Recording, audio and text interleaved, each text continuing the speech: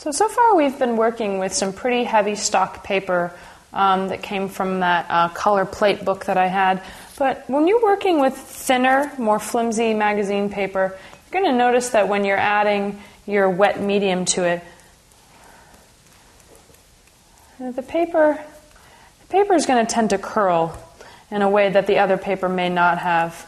And the way to kind of deal with it is basically in the same manner. It's just a little bit more delicate. And sometimes you can use your brush if it's not too harsh on it. And sometimes you might need to use a Q-tip at this point in order to establish a certain comfortable